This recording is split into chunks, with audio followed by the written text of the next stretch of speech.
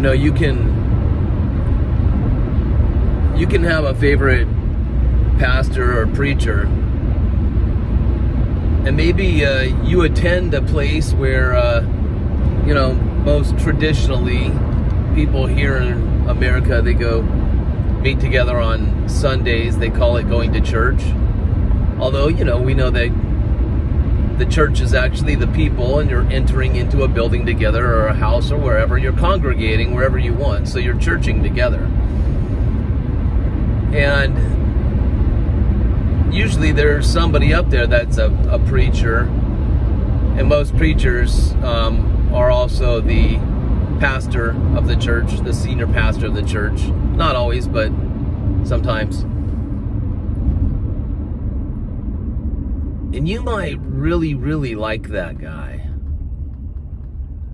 You might really, really think you know him. But I'll tell you what, you don't know him like his wife knows him. You don't know him like his wife knows him, because they have something that is much more intimate together. Intimate. Intimacy doesn't always have to be what our carnal minds think intimacy is, right? It's very spiritual, although if you relate intimacy in well, let's say a carnal kind of way, a fleshly kind of way. Oh man, should I even say this? You really got to watch how you say things on YouTube, because they really don't want you to say things that children can't listen to. So I've got to be careful. So I'm going to speak in a language I hope those of you that have ears that are ripe to hear. Do you hear me? Ears that are ripe to hear. Ripe means matured, right? So I'm going to speak in a way that hopefully you understand. When a man and a woman, especially Old Testament times, you know, because we're going to talk about marriage. Well, what actually sealed that marriage was when they would have intimate relation.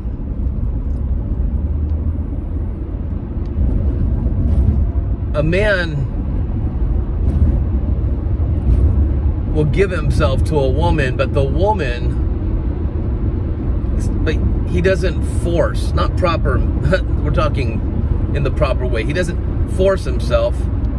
She needs to welcome him in, right? Open up to let him in. And once he does, he will plant a seed into her. And in her,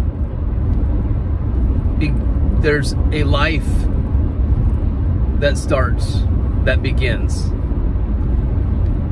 from that seed. That seed is the life, but that thing they call ovary, that's what houses the life.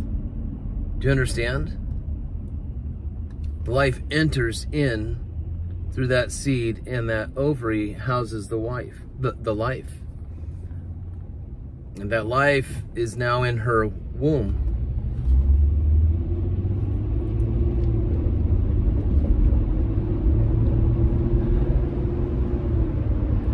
And as she walks with this life in her womb,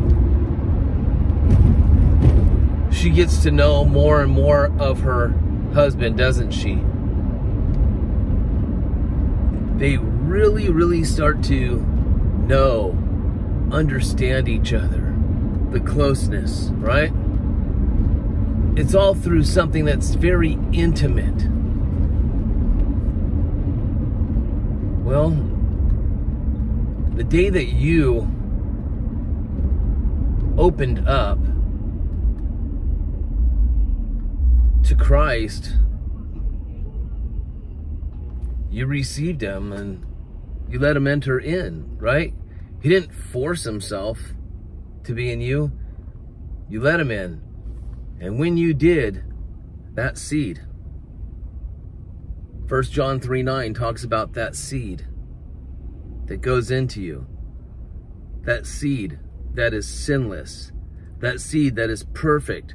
That seed that does not produce. John uses a Greek word, poio.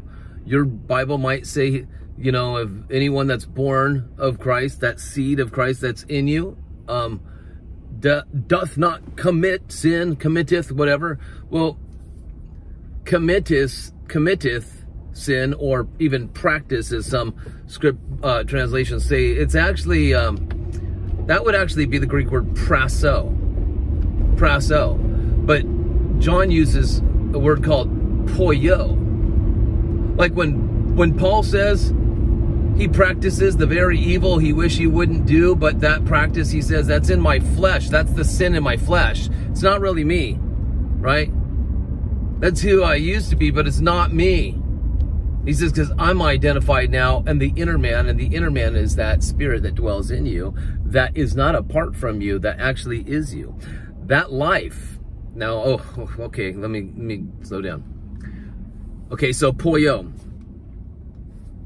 So that life inside of you, that seed called Christ in you, that is one spirit with you.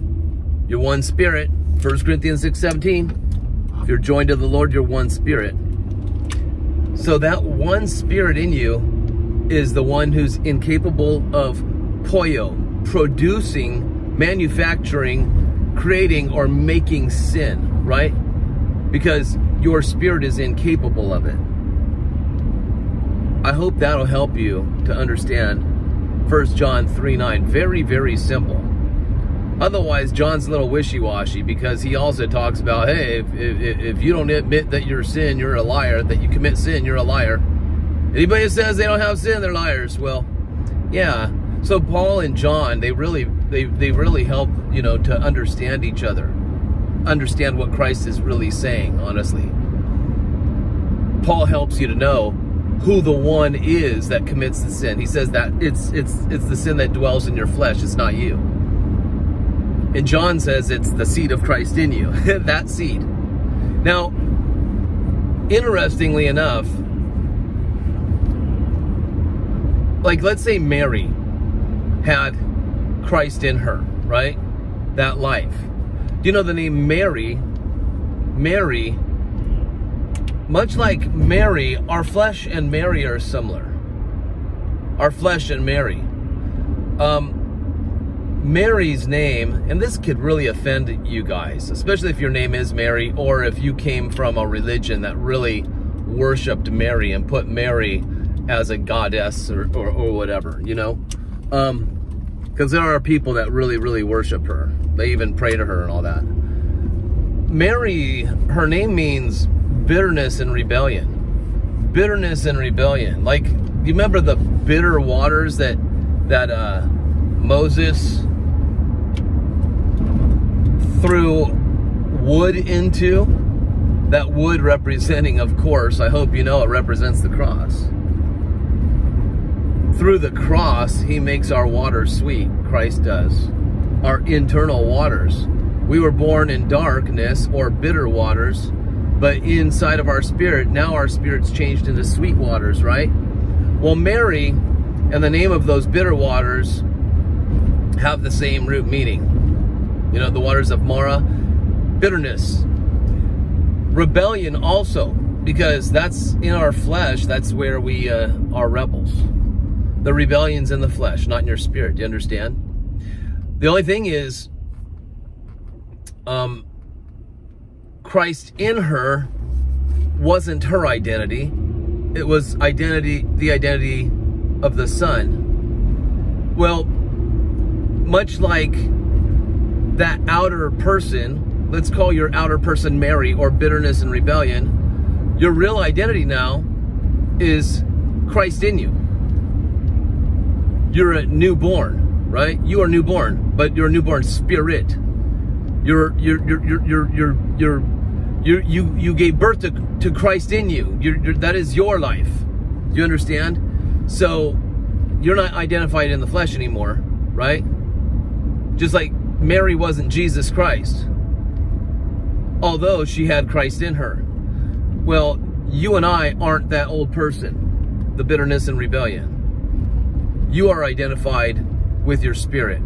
Do you understand? Now, let's go back to intimacy. Like Mary, by the way. This is great. You would agree that Mary didn't speak Greek, right? She was a Hebrew person. Hebrew person. When Gabriel came to Mary and he tells her that she's going to give her birth to, well, do you know, Emmanuel, by the way, is God with us. God with us. And she certainly did give birth to God with us, right? And then his name was to be called Yeshua, which is salvation in Hebrew. Savior, salvation, comes from the Hebrew word Yasha. Yah and Shah. Yah is Yahweh. Shah is save, to save, right? So Yahweh saves, Yasha. That's the meaning of Yasha. It means to save or deliver. All comes from Yahweh. And don't separate Yahweh from Jesus, because Yahweh is the name that is like your last name, your family name. My family name is Lehre. Lehre in German. I just say Lehre here in America, but if you lived in Germany, the part my dad grew up in the Black Forest of Germany. So his dialect or his accent, they would pronounce my last name Lehre. Where in other parts of Germany, you know, just like the United States, we have a lot of accents depending on where you're from. New York, they have an accent. Texas has an accent. Californians, they say we have an accent. So, you know, we talk a little bit different. So other parts of Germany, they might say Lehre, Lehre, right? Michael Lehre, that would be my name. But my dad pronounces it Lehre. So, yeah, I used to have a German teacher in high school. When I was in high school, I took German because I wanted to understand what my parents were saying behind me and my sister's backs. And he used to argue with me about how to pronounce my last name. He'd tell me, "You're not pronouncing your last name right. It's Lehre." And I said, "No, it's Lehre." And he says, "You're wrong." Just wait. And later on, I started thinking, you know what? He's just thinking one way, because whatever part of Germany he's from, that's how they say things. That's his accent. You know, Germans have different accents just like Americans do. So my dad pronounced it Lehre. Anyway, back to why I was talking about Yahweh. My family name is Lehre. Michael is how I am identified, right? As in that family name. I'm Michael. You know, my name's not Gunter like my father, but we have the same last name. The family name of Jesus is Yahweh. Right? Do you understand that? It's like a last name. The Father has it, the Son has it, the Holy Spirit has it. And I see lots of feminine qualities in Holy Spirit, right? God created man and woman in his image. Male and female created him, they, right? He created them. Male and female. Eve wasn't called helper for nothing. And Jesus didn't call Holy Spirit helper for nothing. They're things for us to just, digest, you know. God has those qualities of, yes, Father. He's got qualities of brother, friend, Jesus, right? He's got qualities of what a mother would give, a true loving mother, right? I find that to be in the Ruach, the Spirit. So,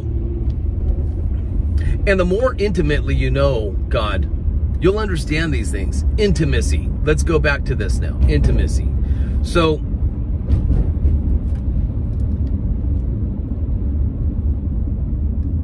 When the angel Gabriel appeared to Mary, told her all these amazing things that blew her away, gonna be pregnant, but you know, you're gonna give birth to a son, but how can this be, she says, for I have not had Ginosko with a man. That would be in Greek, the New Testament. But what Mary would have said is, I have not had yada. That would be the Hebrew.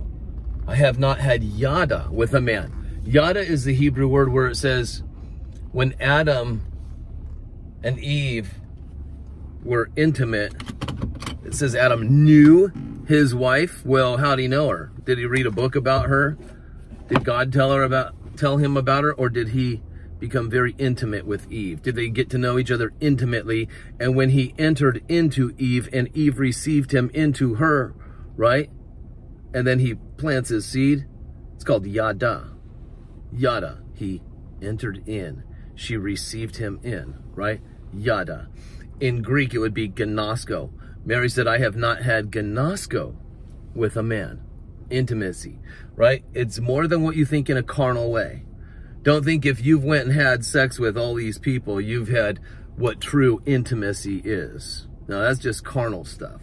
True intimacy is really, really getting to know somebody in every way. Spirit, soul, body. You understand? So, intimacy with God, it's even what Jesus prayed to the Father in John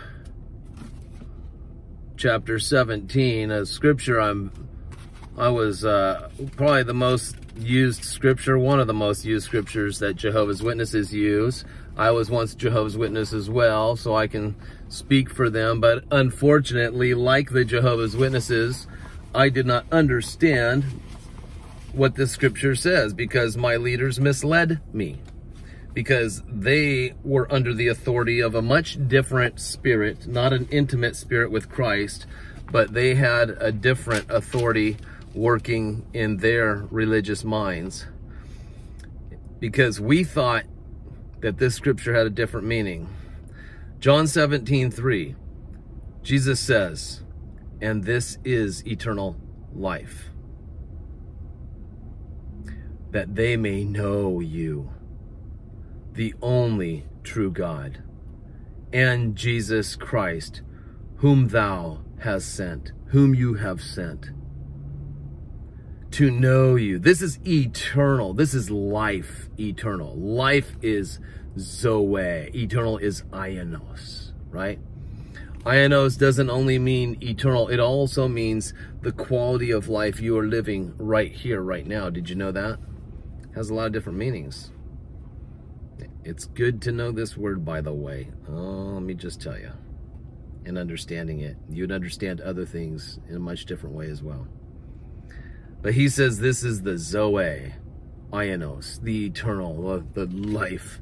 And Zoe has so much to it as well. True life with light in it. The God life. That they may know you, the only true God, right? And Jesus Christ, whom thou hast sent. See, that true God nature belongs to Jesus. There's no separating Jesus Christ or the true God, because that's his nature. That's where he came from. He was an angel, right? His nature was divine, right? Which is theos, which is God. To know you. Now, when I was Jehovah's Witness, our Bibles, I think now they actually say knowing you, because they've probably been corrected a gazillion times by many other outside sources, and they finally said, oh boy, we might as well just say knowing you, because they used to say taking in knowledge. Taking in knowledge of you. Do you know what taking in knowledge is? It's like I said in the beginning of this. You go to your church gathering, you know, all you people gathering together. You've got the pastor up there. You're listening to his messages. You love the guy. You really do. I love a lot of great preachers and pastors. Man, there's so many people that have inspired me, and I just love them. But I'll tell you what, I don't have intimate knowing of them. I don't have intimacy with them. I don't know them the way that their wife knows them. Do you understand? No. I have head knowledge of them. I might even be friend with them. And friends can have a closeness. David and Jonathan, they had an intimacy, not sexual. They had an intimacy in a different way. This love that they had between each other. A super awesome friendship. A bond. Powerful. Right? Brotherly. But if Jonathan would have had a wife, David wouldn't have known Jonathan the way his wife does. You might like that pastor or preacher. You might like me even. You might even be a personal friend of mine.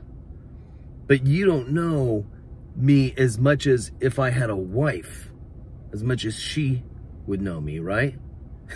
Unfortunately, there's been women in my life that would tell you this guy's a monster, right? No. Thankfully, I've got Christ in me. On the outside, monster, I'm glad that I'm not identified in that anymore. I'm identified in spirit, right? I don't like when that monster comes out. I don't like when that monster manifests. That's why I have to consider myself dead to that monster. Consider yourself dead, right? That's what the scriptures say. So I'm just going to translate it into Michael Laray's version. Consider the monster dead, right? But you're alive in Christ. You've got beauty living inside of you, and you're beautiful, right? That's how God sees you. So this eternal life is intimacy. It is Ginosko, or in Hebrew, it is yada. Do you understand? And the more you draw closer and closer and closer and closer, the more you let him into you, the more you receive who he is. Get religion out of you. Quit listening to what other people tell you, right? Well, this is who got it. No, he wants to reveal himself personally to you and speak personally to you like he does with me and so many of you as well. He wants to reveal himself to you, and he might reveal himself to you in a much different way that he reveals himself to somebody else because he knows you intimately. So get to know him intimately as well, right? Because it's eternal life. It is the true quality of life that you have right here, right now, right? That Ionos life, the quality that you live in. And let me tell you, there's nothing more beautiful than understanding who our Heavenly Father is, who Jesus is, and who that Holy Spirit is that's in you and joined to your spirit as one. All right, you guys, I hope you have a great day. God bless you all. You are joined together in Christ, one spirit. You look like the number 11, right? The two being joined together to make one. That's you. All right, I love you. See you all in the next video.